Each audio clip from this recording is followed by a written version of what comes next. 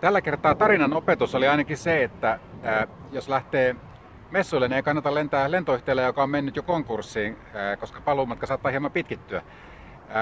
Eli nyt on aika alkaa pistää Anugasta sitten ensimmäisiä videoita innovatiivisista ratkaisuista ja yrityksistä. Ja ajattelin, että pistää tähän heti alkuun wurstin valmistaja, joka väittää mullistaneensa makkaramarkkinat.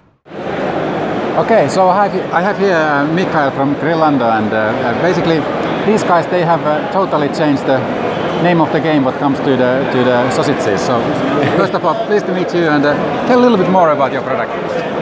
Yeah, hi Finland, my name is Michael.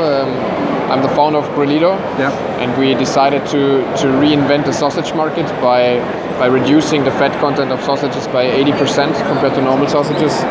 And we reached that, we reach amazing nutritional values in sausages by replacing fat as a flavor enhancer by interesting ingredients like spinach or feta cheese. So we also build like a barbecue sausage which is made out of pork, dried tomatoes, and parmesan. So they taste very good, and they are healthy on the same side.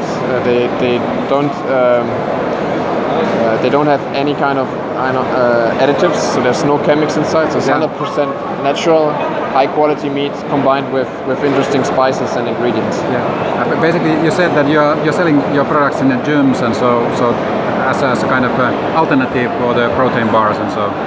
Yes, after we brought the barbecue sausages to the market, we also developed a product which you don't have to cool. It's like a power snack made out of meat that we sell in gyms, and like in more than 300 gyms in Germany, there's two sausages have more protein than a protein shake, and are a spicy alternative to sugary shakes and the protein bars. Yeah. So how is the business? How are you doing with that? Yeah, business is doing very well. We won the German Founders Prize this year, which was a great honor for us. And now we're here at Anuga to find out which markets could be interested in our meat innovation. And I don't know, maybe it's Finland. Maybe. I do know that we quite a lot of sausages. So. Yeah. Okay. We will see. So what's the next step? So how is the stuff? Is it tasty? I think it's amazingly tasty. We developed it with star cooks from all over Europe.